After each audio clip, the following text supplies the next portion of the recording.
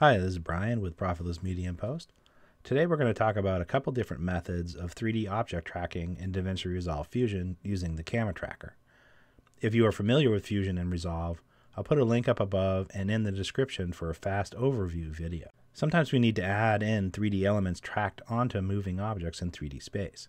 For example, adding in 3D text or particle systems.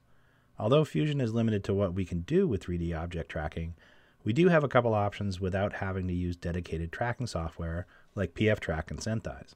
In this shot, we're going to add some 3D text to the side of the bike. The first method we are going to use is to track the bike as a static object with the camera moving around it, which depending on your shot might be all you need.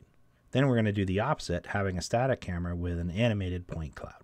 And if you'd like to follow along, I'll put a link to this video clip in the description below. So here we are in Fusion, and here's our clip. We have a motorcycle going across the screen. So what we're looking to do is object track that motorcycle. I've already set up a mask for just the motorcycle, so let's add in a camera tracker. And we'll just add it in here. We're going to take our mask and drop it inside the camera tracker. So since this is stock footage, we don't have any information about the camera. So we're just going to hit auto track. And you can see that it's tracking just the bike. And after we're done with that, let's go over to the solve and hit solve. Okay, and we have an error of 0.84, which isn't too horrible, and a focal length of 6.93. The focal length is actually going to be pretty important with object tracking, as it is with any 3D tracking, really. Say we wanted to add like a rocket at the back of this and make it match up perfectly with this bike, then you need the right focal length for it to even match up correctly. So the focal length will be important as far as the shape goes. For our case here, it doesn't need to be perfect, but we also don't want it to be too far off. So with that said, let's first start cleaning up some of these trackers. Go down to the maximum solve error. Bring this down to like 1. Let's select those trackers and delete them, and then hit solve. Now we have an error of 0.4 with a focal length of 56. Let's take a look at what this is looking like now. So I'm going to grab a Merge 3D. The second output of the camera tracker, let's drop it into the Merge 3D. And what that's going to do is let us take a look at what our solve is looking like so far. Okay, so this point cloud right here does not represent the bike at all. It looks a little too spread out. So we're going to have to change the focal length for sure. So one of the things we can do is we can go into the solve options and let's turn off refine focal length. And then let's just plug in a manual number. Let's plug in something like 15. Let's solve that. Okay, 15 is starting to, 15 millimeter looks a little bit closer. I might even want to go a little bit smaller than that. Let's bring this down to 11. See what that looks like. Okay, that's looking better. One of the things I'm looking at here is right here. There's this like a little bit of a curve. And that's what you do with 3D tracking really is looking for like little clues that you can use, especially when you don't have any information. Okay, so we have an error of 0.46. That's pretty good. Let's go into the merge scene and let's look through the camera. Now we can see our point cloud in action. So here we have our animated camera, and this is actually static. Points are static and the camera's moving around it, but so you can see how useful this could be in certain situations. It looks like we have a straggler point here. We can delete. Just take care of that real quick and solve. Okay, that's a little bit better. But we have our ground plane is way up here. We have a couple different options. We don't have any points on the ground plane. But what we can do is we could just maybe grab this point and we'll bring the ground plane lower anyway. And we can eyeball it. We can adjust the ground plane with our 3D scene if we need to. But for the purposes of this tutorial, and since we're just adding in 3D text, it's not really that necessary. But let's take a look at what we can do. So let's go to our 3D scene transform. Under align, let's go to unaligned. And we're going to set this point as our origin, and if we go back to aligned, you can see now we have our ground plane a little bit lower. Okay, that's looking pretty good. Another thing we can do is let's go back to unaligned, and we can just take the Y position and just push this down a little bit. So, whoops, not that much.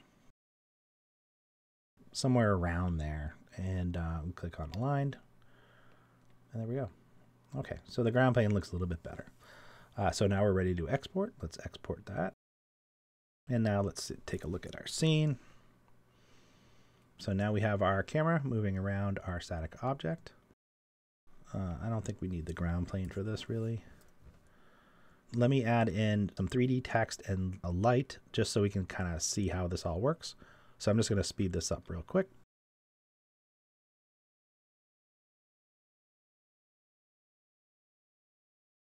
Yeah, so something like that. So I have this 3D text that looks like it's probably about there.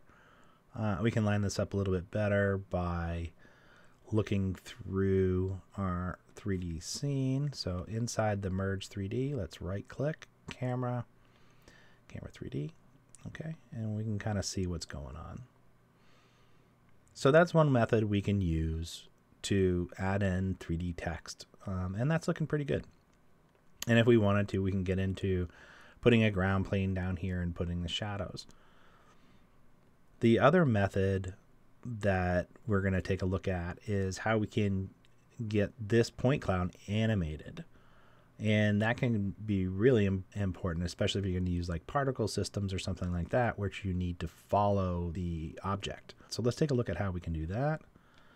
So we're going to go back into our camera tracker. In the export, let's go down to export options. And now in export options, there's an option down here, animation. We have animated camera, and that's normally what we use, but we do have this animate point cloud. Let's click on that. Now this is going to give us a point cloud that's got the animation in it.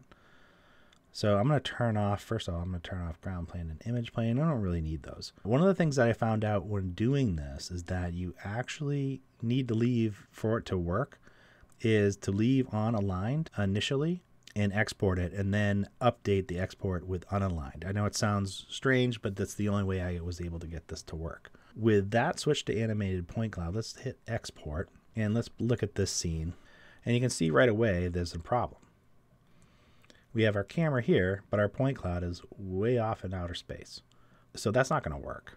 But we do have our point cloud animation. If we look at it from the side, you can see we have an animated point cloud. It looks like it's probably going to line up okay. Now to fix that, we just go into the camera tracker, and if we click unaligned and then update previous export.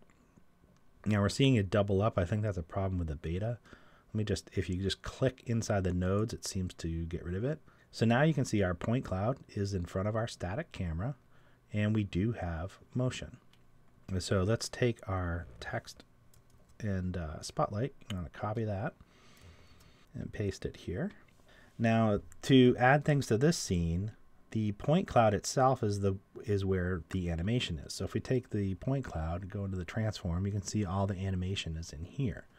So we need to either copy that animation into one of these, or you can just push these into the point cloud. So I'm going to grab a 3D merge. I'm going to merge the spotlight and the text together, and I'm going to add that to our point cloud. So now our spotlight and our text are going to move with the point cloud. So I just need to reposition them. So hold on one second while I get this together. And so now you can see that our spotlight and our text are moving along with our point cloud. So let's take a look at how this looks inside this is our renderer. I'm just going to switch the render type to software and turn on lighting so you can kind of see what's going on.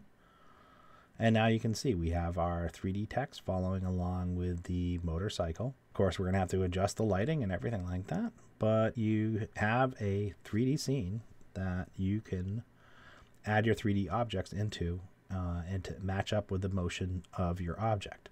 So there's a couple different options for object tracking within Davinci Resolve Fusion. Hope you've enjoyed this tutorial, and I'll see you again in the next one.